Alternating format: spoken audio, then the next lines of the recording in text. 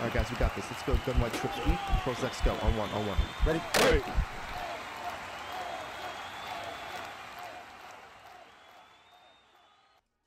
What's up, guys? It's Pihcam with HuddleGG, and in today's video we're going to talk about how we can attack cover 4 quarters and cover 4 palms type defenses when your opponent's zone is set to default.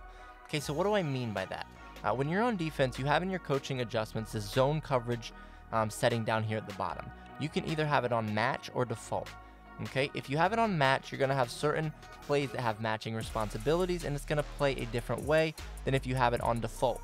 What you'll see a lot of people do is they'll run cover 4 quarters, but they'll run this on default, so it's really going to play more like a spot drop or cover 4 drop type defense. So these tips that I'm talking about here in this video are going to work against cover 4 drop or cover 4 quarters or palms if the zone coverage is set to default.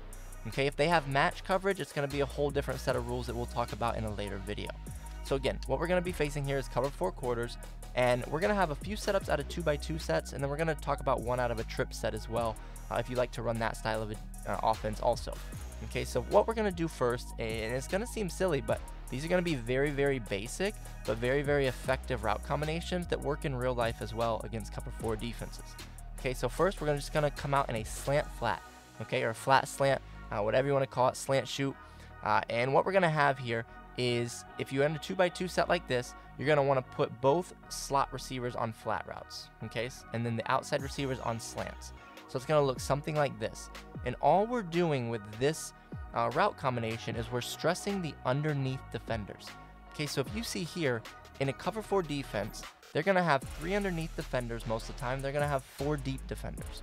Okay, if they're doing this, then obviously we want to flood underneath. Right, we don't want to send our receivers deep because that's where they have the most coverage. We want to stress the underneath defenders. Okay, so in this first one, again, we're just running a simple slant shoot or slant flat combination to each side, and we're going to read where the user goes. Okay, so if that user there is in the middle of the field, if he runs right, we'll throw left. If he goes left, we'll throw right. Okay, I'll show you what it looks like here.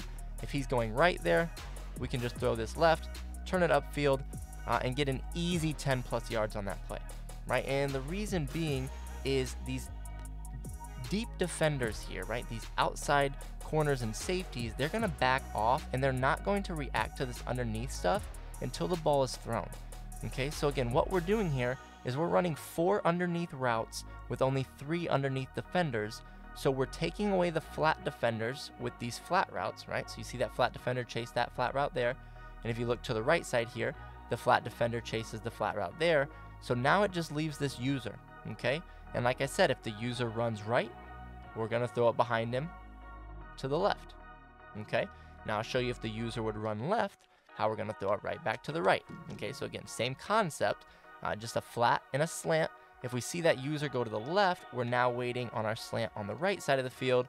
And again, a nice, easy 10+ yard pickup. If you can make a man miss, you can go even further down the field. Now, the second one we're going to talk about is a stick concept. Okay, so what a stick concept is, if you look to the right side of the field, it's this little hitch, right? That hitch to the slot receiver, and you want to couple it with a flat route too, okay? Now, obviously on the right side of the field here, we have 3 receiving options. So what we're going to have is we're going to have a fade, we're going to have a hitch, and we're going to have that running back to the flat. Okay, a way that you can kind of simulate this to a 2 receiver side, so if you look to the left, is if we run hitch to the inside guy, and if we ran a quick out route to the outside guy. Okay, and what we're doing here with this concept is the same exact thing we were just doing in the last concept, right? We're stressing the underneath defenders. We have 4 underneath routes with our running back, 2 hitches in the out route, and they only have 3 underneath defenders, so we are winning the numbers game there. Okay, so if you see, if we say hike, we're going to read that user, he goes to the right, we can dump this off quickly for a nice 5-yard gain. And what you can see actually is if we go to replay, we can hit either receiver on this. To be honest, the quarter flat does not do a very good job of covering either the out or the hitch, right? So we could throw this on the sideline and possession catch that for a nice easy 5 to 7 yard gain. And then you can also throw this to the inside shoulder of your hitch, and this is going to be a nice easy 5+ yard gain as well, because again, that quarter flat or that flat defender is kind of playing in no man's land, and he doesn't really do a good job of covering either of these routes here to the 2 receiver side. Okay, now obviously if the user is running over here, they will be able to possibly guard this side, which again is why we're going from or away from where the user is running. Now, if the user is getting used to us going back to that left side over and over, then we can attack the right side with this play, right?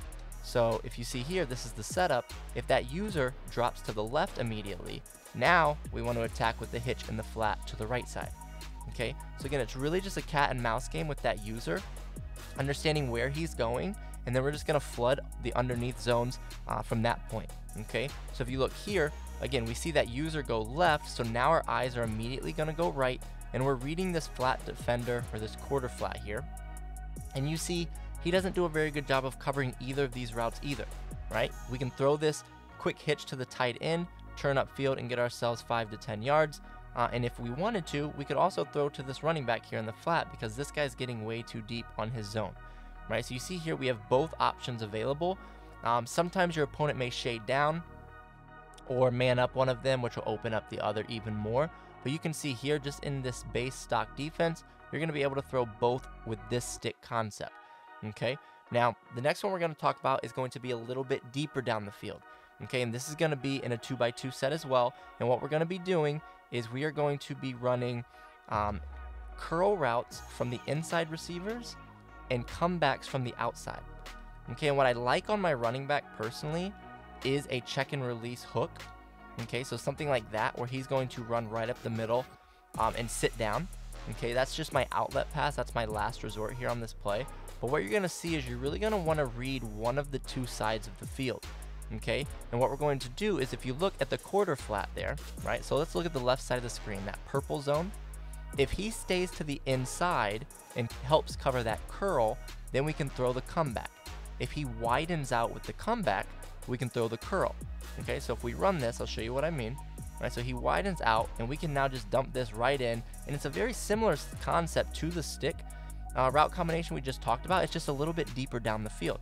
Right, we're just, again, stressing this defender, right? So you see here he widens out, which opens up this interior passing lane, right? And what you'll see is actually they don't do a very good job of covering either route in this situation either. So if you do run this, again, to the left side here, you actually a lot of times can still throw this on the sideline. It is a more dangerous throw. I would just recommend throwing to the inside.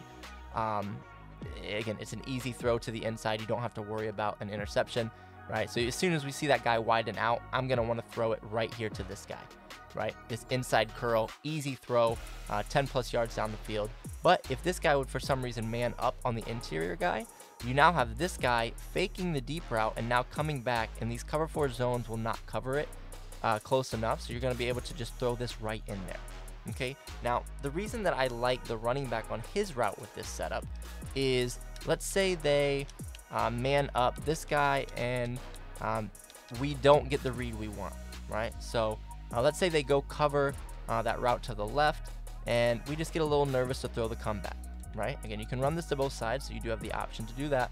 But let's say they take away that at first and we're not comfortable with it. Now no one's in the middle of the field, and we can just dump this off for a quick, easy gain. Okay, so this is obviously going to be our check down on the play if we don't like what we see down the field. But like I said, if this user for some reason bails to the route we were looking at and we get nervous, just know you always have this little outlet sitting over the middle now. And if the user vacates the middle, obviously this is going to be a wide open area of the field. We're going to be able to get nice, easy yardage with a really simplistic pass, again, to a check down to our running back. Okay, so again, that's another option we have here. And again, obviously you are able to throw it to the right on this play as well, right? So if you are in this play here, and again, they are running cover 4, but the user's dropping to the left, we now have this curl route to the inside to the tight end. So again, very, very simplistic concept, but very effective against cover 4. And the last thing that we will talk about here against cover 4 is in a trips type set. Okay, and all we need to do in a trips type set is isolate, or I guess identify where this linebacker quarter flat is, right? So a lot of times if they're in a nickel set, they're going to have a linebacker quarter flat, and they're going to have a nickel quarter flat. Okay, we want to identify where the linebacker one is, and if they're playing with auto flip on, it's always going to be away from the trips. So what we're going to do is we're just going to move over one of these receivers. I like to do the middle receiver, and what you'll see is that quarter flat doesn't widen out with him, so we can just throw a quick out route to that receiver every single time. Okay, it's going to be open every single time for an easy 5 to 10 yard gain, and it's going to be very effective for you. Okay, one other thing I do want to mention here is if we are going against cover 4 and we are in a trip set and they're pressing, I do want to change it a little bit. And the reason being is I just want to make that more of a delayed out route. So let's say they are pressing here and I don't know what that outside corner is doing. What we're going to do here is we're going to put that outside guy on a whip now. Okay, so it's just delayed to make sure that that outside corner is pushed back. And you'll see here, we can see him push back now. And that inside linebacker is still not going to be able to get enough width there to cover that quick out route to that receiver, right? So you see here, if it is pressed, I do like to go to a whip. And at this point, you can see this interior quarter flat still does not get wide enough to cover this. And this is, again, a nice, easy 5 to 10 yard gain. So again, there are ways to beat cover 4 default coverage and cover 4 drop deep and over the top as well. But I think the easiest way to beat it is just attacking it underneath, because we're really able to flood a very minimum amount of zones with more route combinations underneath. If you've made it to the end of this video, odds are you're serious about becoming a better Madden player, and we're here to help. On our website at HuddleGG, $9.95 a month unlocks all of our full game plans created by some of the best Madden players in the world. You'll also have access to our private Discord where Madden pros will answer your questions and help take your game to the next level. Have a great day.